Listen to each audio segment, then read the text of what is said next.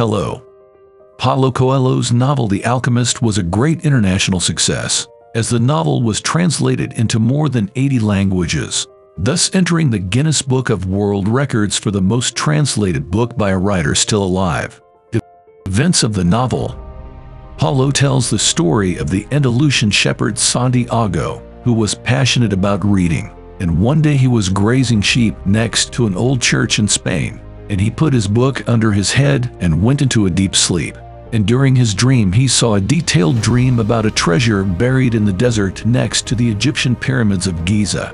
Santiago had watched that dream twice in a row until he realized that it was a reality. At first Santiago ignored the dream, had it not been for the fact that he met a fortune teller. When he told her about his dream, she confirmed to him the existence of the treasure and asked him for part of the treasure. And the boy also met a mysterious man who told him that his name was King Salem and that he had found his own legend, and that he too had to follow his own legend until the end. Shepherd Santiago trip.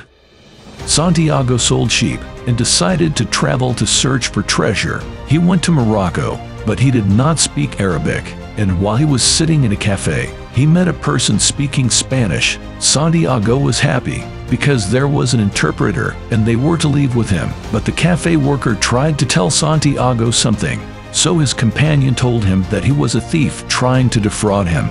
But unfortunately for him, his companion was one of the thieves. He seized all his money, and he no longer even had the money to return to his country. Meeting the alchemist. After he seized all his money, he no longer even had the money to return to his country, and while he was wandering around the market, he noticed an old store to sell crystals, but no one frequented it, and the crystals were full of dust. So he offered the owner of the shop to clean the shop for him in exchange for feeding him. So the owner of the shop told him that the debt urges him to feed him even if he does not work for him. And Santiago offered the man to work for him for a while in exchange for part of the profit. The man agreed because he does not sell any of his products anyway. Thanks to Santiago, the man's trade flourished, and Santiago was able to save a large amount of money that could buy him more sheep than he had in the past. And King Salem's words about the dream prompted the young Santiago to complete the treasure hunt.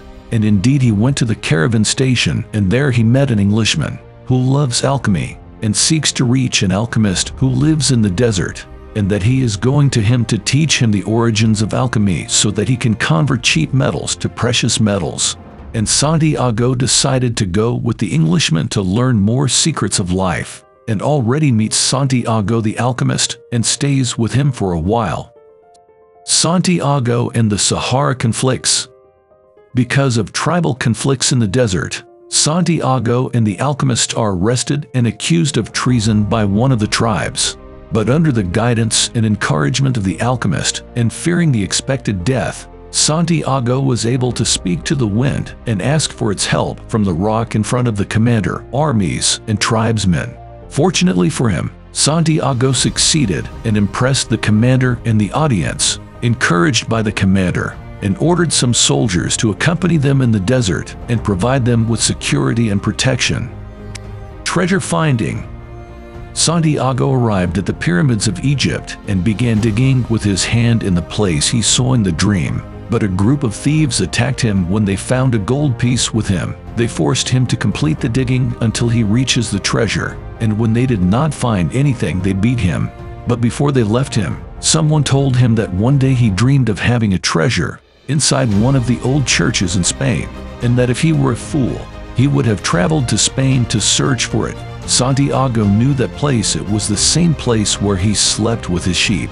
Santiago returned to Spain and went to the old church. He began to dig in the place described by the thief, and after an hour of digging, Santiago found a box full of old gold coins, jewels, and jeweled masks. After that long journey, Santiago achieves his legend. He achieved his dream after hardship and became a pure gold.